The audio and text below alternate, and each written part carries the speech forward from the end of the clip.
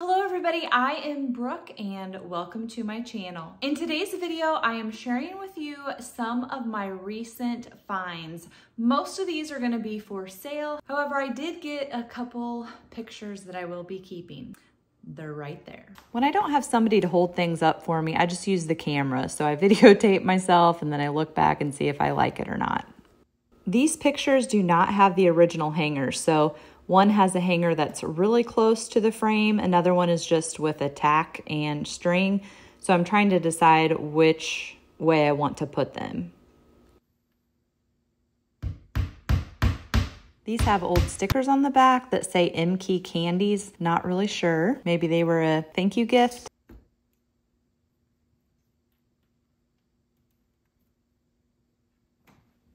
I'm probably gonna have to put some tacky stuff on the back of them because neither of them are wanting to hang straight. Hopefully it's showing up on camera, but these dogs are actually 3D and I just love them. They're the right colors and the right theme for my room.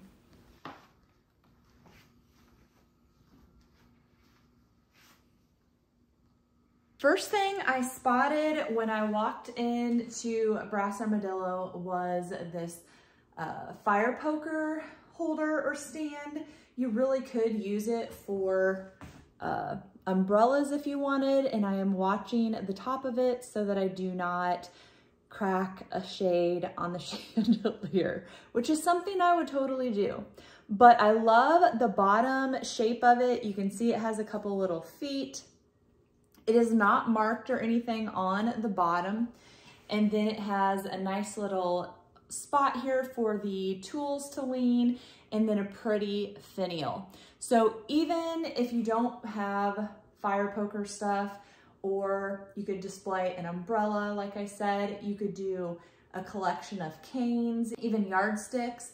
And then also I was thinking you probably could set a pot on top of here as well, or a hand towel, a small blanket, etc. You get the idea. And this shell piece is kind of like a bowl, so you could always set like a collection of fish floats or something. So anyway, you can always think outside of the box. This doesn't have to actually be used for fire pokers. This is for sale for $95. So something that I do in all of my haul videos is basically try and sell them to you. So I pick them up and I am flipping them. So if you would like that, all I need is your email address and your zip code and I can get you all taken care of. So eventually whatever doesn't sell on social will go over to my website.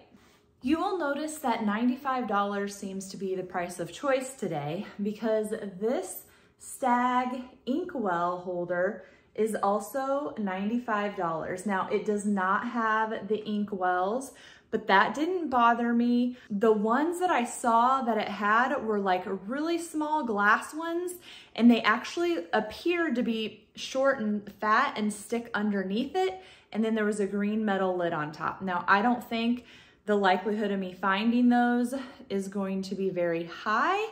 A normal inkwell, I'll grab one and show you. This is a style of inkwell that I'm always finding.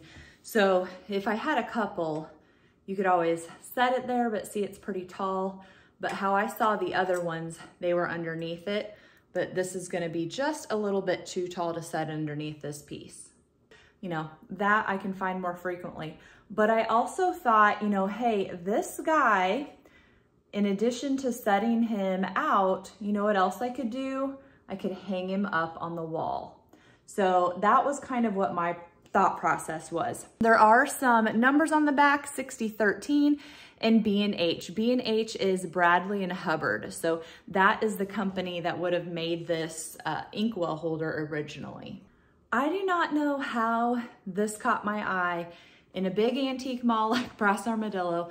There's so much stuff. The girl that helped me out, she was like, people are always checking out with things. And I'm like, well, where did you find that? Because I like it. And I told her, hey, I probably missed a lot of things too. There's just so much to look at.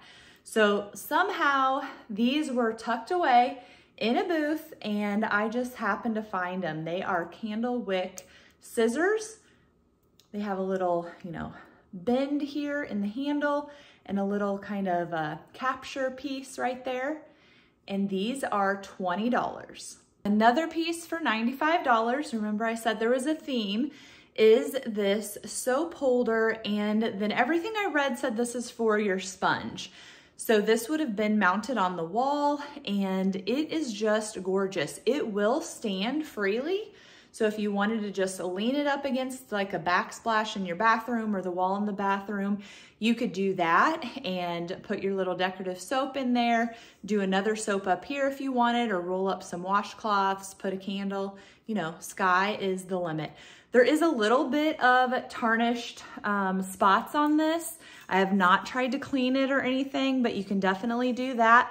I have shared in a blog post a little cleaner, homemade cleaner that you can use if you're interested in that, and I will drop that down in the description. Also, it's important to note that if you are in the Des Moines area and you're curious where I like to go shop, just check down in the description. I have the names and the addresses of all the places that I go, even if I don't find something that day. So like today, I went to 4 places. One of them was Brass Armadillo. I didn't get anything at the first 3. I only got things at Brass, but I will put all the places I went down in the description so you can shop those places too.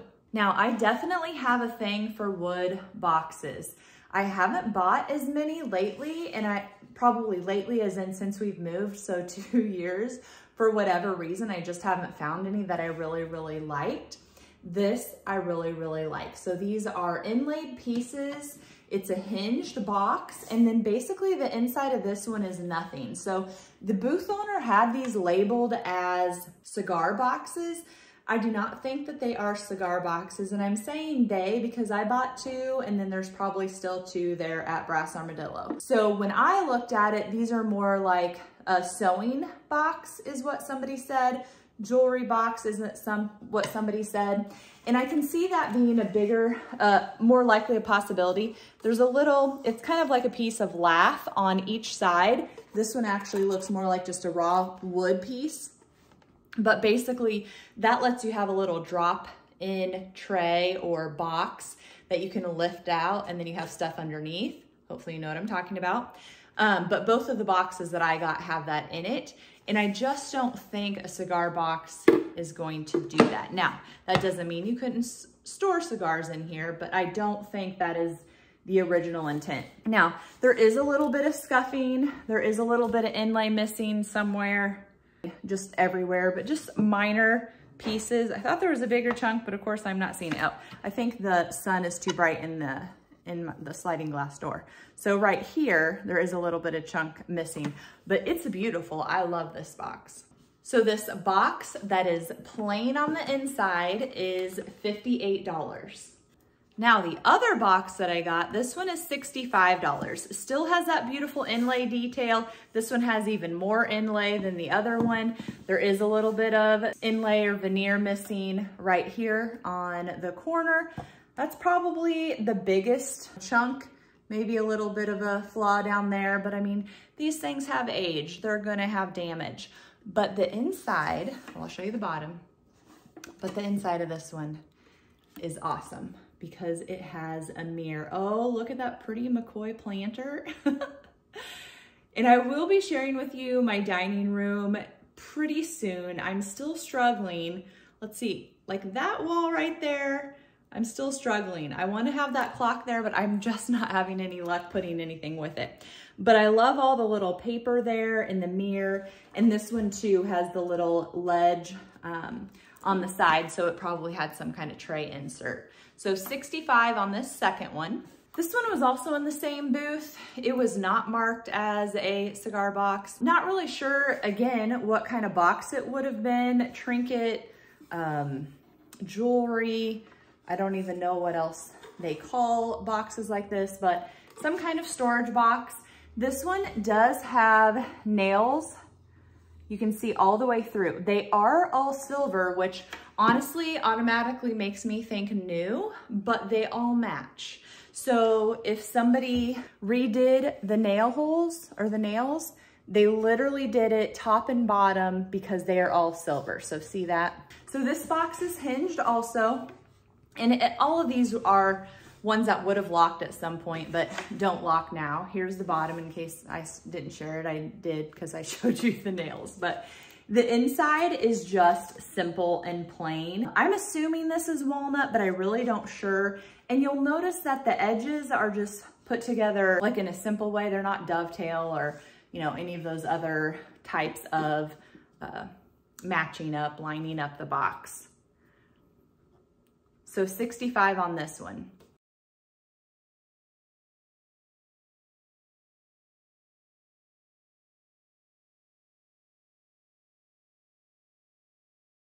And I did not pick this one up today, but I do just want to show it to you because I keep it here on my side table. It is already listed on the website, but it has not sold. And to me, it is absolutely gorgeous. So I don't know if this is like leather textured that they have added to the edges, but it's some kind of, you know, applique to that. And then check out the inside. I mean, I think this is original paint. I have like 2 price tags in here. I have no idea why, but it is $60. I think it might even be like $59.99 on the website. But how gorgeous is that? And when I got this new box, I thought, oh, I wonder if they'll stack. And I hadn't tried it until right now, but guess what? They are a perfect match if you wanted to stack them. You can tell the coloring on them is a little bit different, but still a good stack. Well, thanks so much for watching today's video. I hope you click that subscribe button and come back and watch another one.